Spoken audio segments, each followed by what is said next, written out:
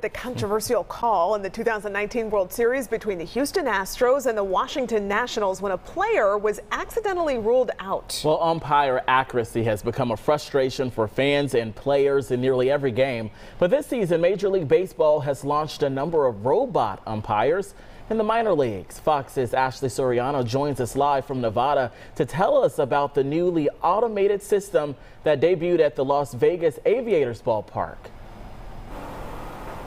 Hi, Eric and Courtney. Well, the Las Vegas Aviators will play the Albuquerque Isotopes this week, and this is the Aviators' third home series, also their third series using the quote-unquote robot umpires. As cool and bizarre as it would be to see the Jetson-style robots on the field, it's more like 8 surveillance-looking cameras at the top of the bleachers.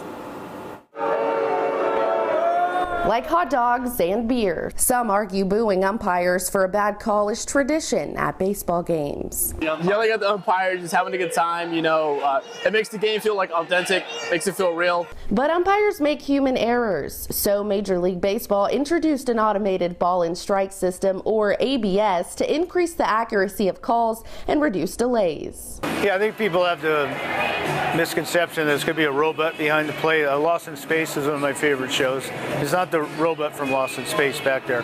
The umpire's going to have AirPods in, and when the ball comes over, and that basically tells him instantly if it's a ball or strike.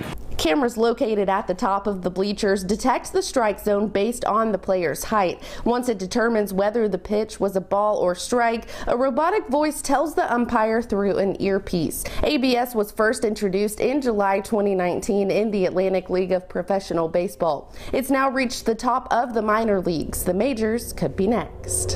At the core, sport is a human endeavor.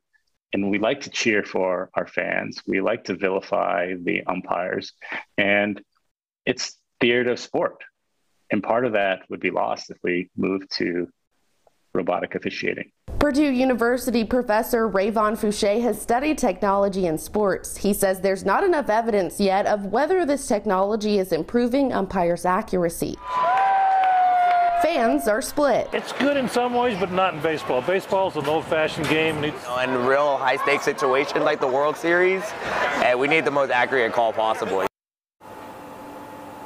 MLB has said the system could possibly reach the major league games, but so far no potential timeline or details on that. In Las Vegas, Ashley Soriano, Fox 5 News.